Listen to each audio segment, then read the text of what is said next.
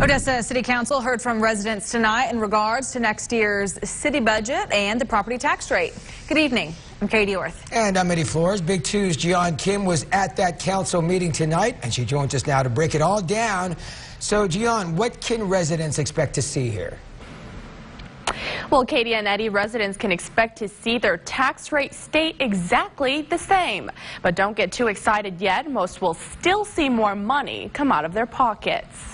Property tax rate at 0.476. Property values went up 22.7%, and a lot of that's due to the market. The city of Odessa continues to grow as it welcomes new faces, ideas, and expansion. But with any progress, it goes hand in hand with growing pains. We are proposing the same tax rate as last year.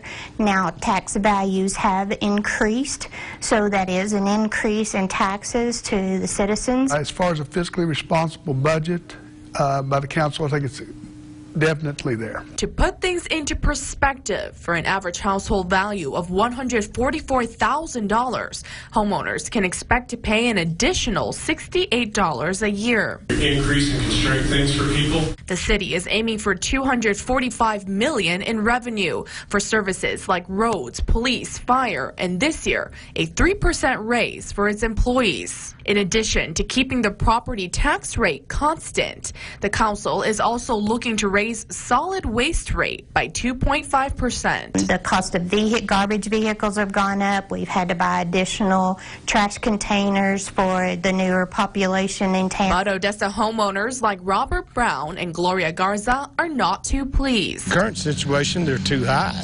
My taxes on my ranch in New Mexico are a lot cheaper than they are in Texas and in Odessa. It's hard just because we're in the oil field booming doesn't mean that we all work in the oil fields. But I mean, if with the taxes, if they do go up and if it's approved and everything, then the least they can do is put it towards our schools and our roads. That's the given right we have as citizens of the United States to voice our own opinions. And it's great to be able to do that. And I think we take it into account and still make our own decisions of what we think is what is best for the city. Now, the next year's budget will be adopted at the next council meeting on September 10th. The second hearing for the property tax rate will also be held on the same day. Live in studio, I'm Gian Kim, Big 2 News.